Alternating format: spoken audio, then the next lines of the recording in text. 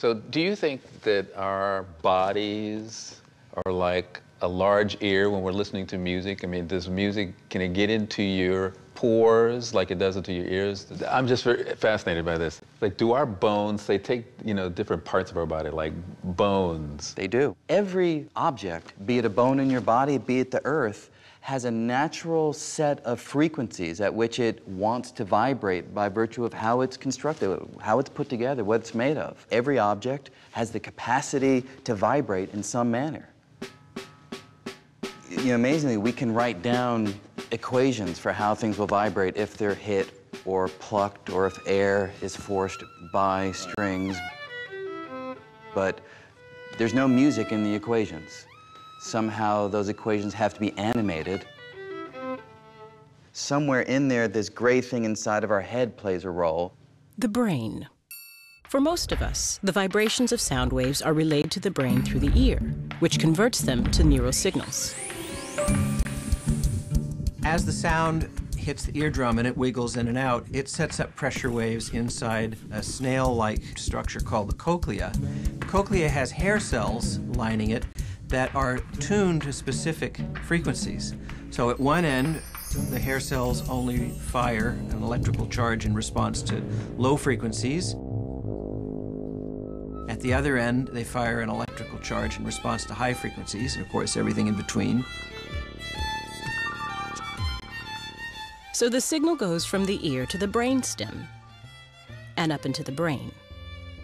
And that electrical charge goes to the auditory cortex, which is amazingly laid out in pitch order, almost like a piano keyboard.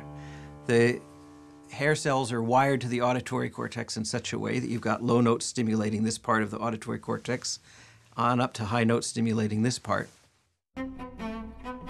We used to think that there was a music center in the brain.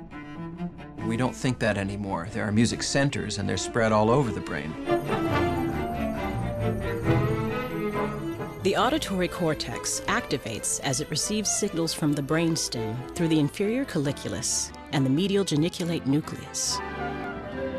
If you could look at all the different areas of the brain involved in extracting the signal from sound to turn it into music, you'd see a bunch of coordinated and a bunch of uncoordinated firing in different parts of the brain, kind of like a neural symphony, a neural orchestra.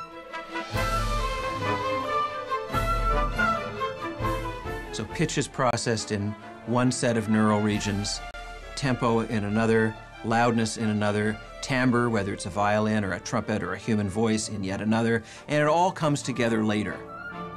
The later in this case is maybe 30,000ths of a second, so rapidly that you never knew the things were ever apart.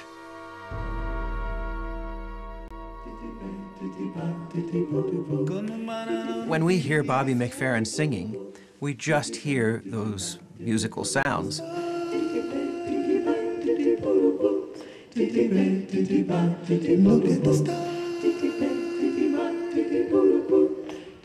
You know, when someone says that piece of music touched me or moved me, it's very literal. The sound of my voice is entering your ear canal, and it's moving your eardrum. That's a very intimate act.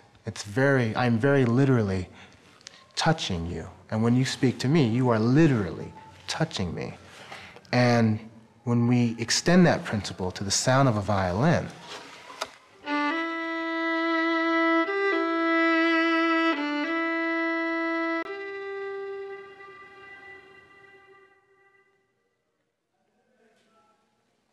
you know, it's not so much the sound of the violin, it's the silence thereafter.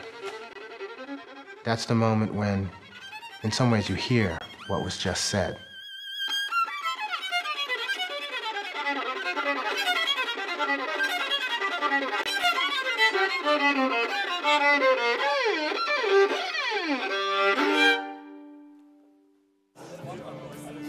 Sound is a very strange phenomenon. What is it? It doesn't live in our world.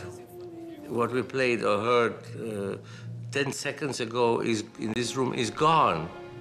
And this, I think, is what gives music its really tragic element of the fact that it can die, of the fact that it is a lifetime. Every note is a lifetime for itself.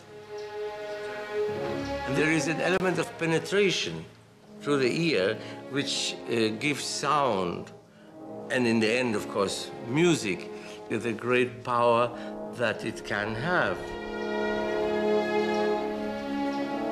In hospitals, music's connection to the body is used to steady the breathing of premature babies and the heart rates of cardiac patients.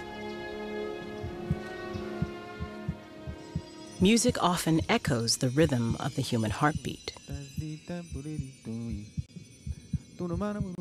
And our physical connection with music is confirmed by studies showing the body is a barometer of our emotional response.